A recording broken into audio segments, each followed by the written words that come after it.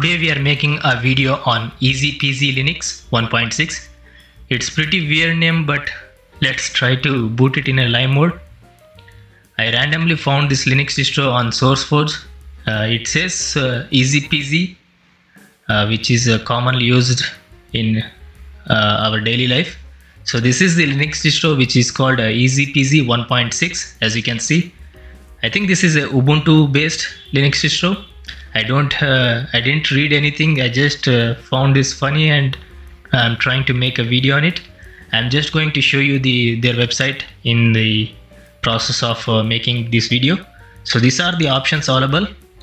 Here is the file manager, accessories, these are the apps, games, graphics, internet, office, sound, system. This is a simple Linux distro. As you can see here, there's nothing weird or anything, just a simple Linux distro.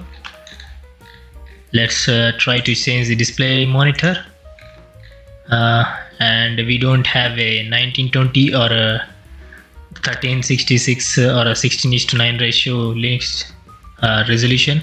We just have a 854 into 480. There is no available resolutions, so let's try to choose this thing. Keep the configuration. Let's close this thing and let's try to open the system monitor. So we should see how much resources are consuming. Ignore my mouse sound because my mic is going to record everything. Here is the CPU under 20% and the memory is just 169 MB. It should be a lightweight Linux distro if you ask me. It's just a simple lightweight Linux distro, and the Ubuntu version should be 10.4, I guess. You see, this is an old version. Let's try to use it like that. A GNOME version is a 2.3.0, which is pretty much old. And here are the process running right now. Let's maximize this thing. Can't even maximize this thing. At least let's try to. These are the resources which I already showed. The RAM is slow or low. So let's close this thing and open the terminal if we can see the terminal. Let's try to see the terminal.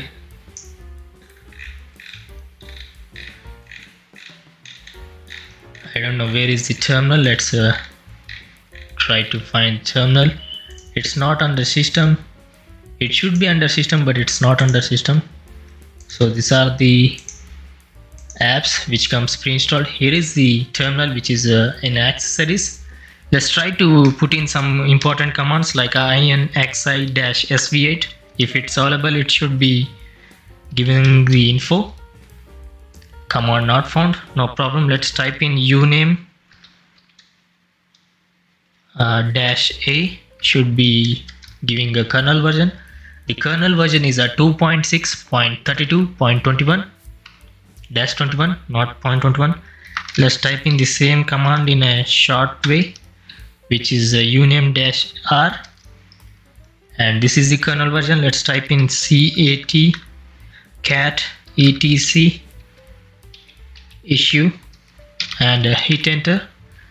Ubuntu version is a 10.04 long-term support. It should be end of the Linux distro because it's almost 10.04. I don't know when it was released, like a 10 or 15 years back, I guess.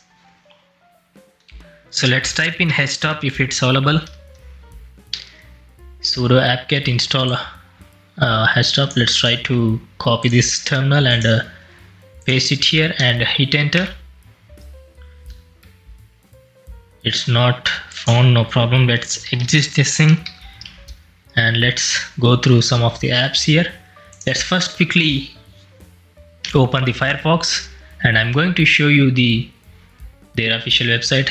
I think internet is also not working here. It says it's connected, but let's refresh this thing. Let's type in google.com hit enter. I think it should open. I'm using a VPN, so it triggered the Google reCAPTCHA. So let's go with DuckDuckGo.com and hit enter. Try again.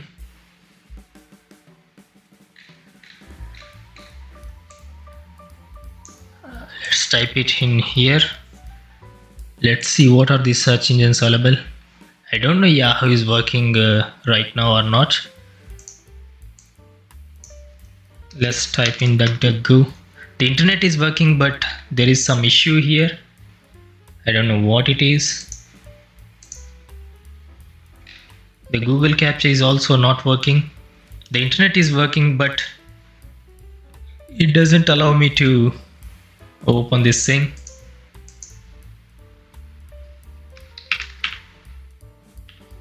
Let's try to put the DuckDuckGo.com again. DuckDuckGo.com. I think we should need to add HTTPS here. Even the keyboard is not working properly because it's old Linux distro. Let's click on enter. It's not working again. If you want to find this Linux distro, just search in a just try to open the Google search engine or any search engine you like. Open the SourceForge, and in SourceForge just type in Easypeasy Linux distro and you will be having a website. If you want to read it, you can read it.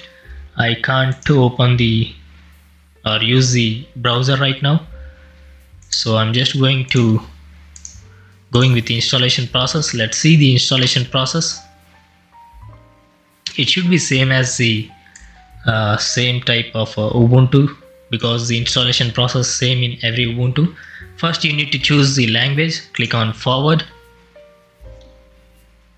setting up the clock, getting the time from a network time server. This is the old installation style. I don't even know properly how it works. Let's try to explore with you. I'm going to explore with you or learn with you. So let's try to change the location. I'm choosing United States, Los Angeles. Click on forward. And a keyboard layout, I'm going to choose United States. You can choose anything you want. Click on forward. So this is the installation type. I'm using a VMware virtualization with a 80 GB of hard disk, 4 GB of RAM and 2 processors. So this Linux distro is almost, I guess, it's not alive, I guess. If you want to test, you just try test it in a live mode. Don't just go with installation. This it's not even having updates, so it's always better to stay out of this type of Linux distros. I didn't have any content, so I'm just I was just exploring the SourceForge for content, and we found the new Linux distro. I didn't made a video on this before. I made every Linux distro which was discontinued or alive or not released, like that. So I made all types of Linux distros. So nothing is wrong if you try another Linux distro or a new Linux distro. So let's click on forward, and you need to use your username, password, and then you should be giving the installation. So I'm just going to end it here. This is a common or a simple thing.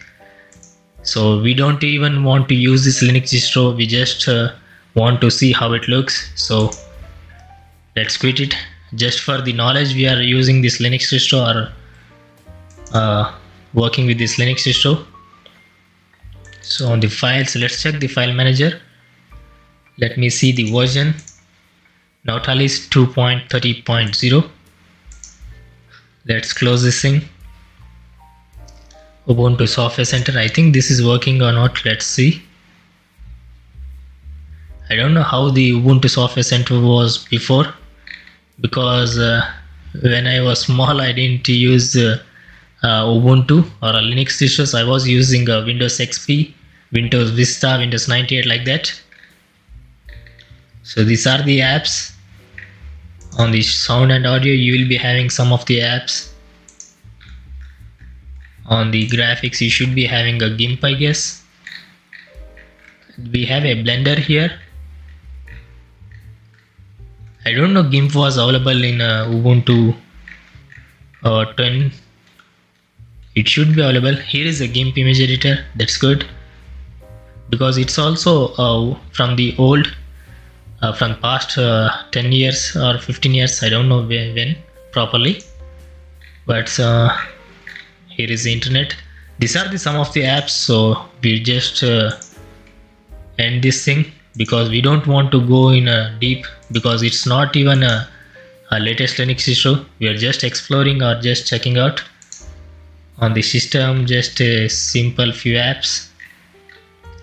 We have a Synaptic Package Manager. Version should be, the latest version is like a 0.91, I guess. This is 0.62.5. Let's close this thing. We saw files, accessories, just a simple accessories which is usually seen in every Ubuntu Linux distro.